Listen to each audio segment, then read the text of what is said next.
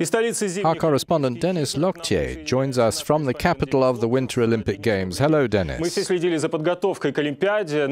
We've all followed the preparations for these Olympics. Record amounts have been spent. But what's the result of these great efforts? Can you feel the festive atmosphere in Sochi? What can we see in these Olympics that we haven't seen before? There's a festive atmosphere everywhere in this big, sprawling city. Sochi is stretched along the coastline of the Black Sea. It's actually a few neighbourhoods clustered together, and the sporting sites are rather compactly gathered in the Olympic Park and mountain cluster. This is one of the particular aspects of these Olympics, a compact area that's easier to control and to protect, and all the social events are here too. Another difference is the street patrols in the city, made up not only of police, but also of southern Russia's traditional Cossacks, who are helping to ensure security here at these games. Security is the topic that has been talked about constantly due to the recent terrorist attacks in the south of Russia. Can you feel any threat in Sochi? Does it look like a city at the center of a ring of steel? And does that make life difficult for local residents, visitors, and journalists?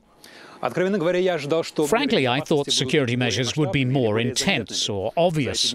In recent days, we haven't seen anything special as far as security is concerned. Still, patrols have been carried out, especially along the Olympic torch relay route. Transport is also being checked, because public transport has frequently been targeted for terrorist attacks in Russia.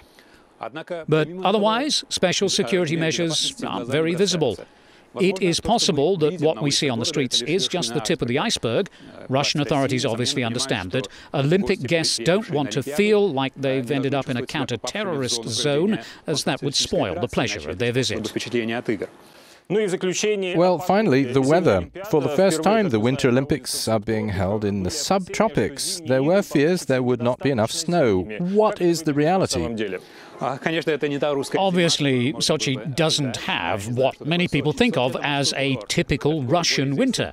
It's actually a seaside resort, more famous for bathing and getting a suntan on the shores of the Black Sea.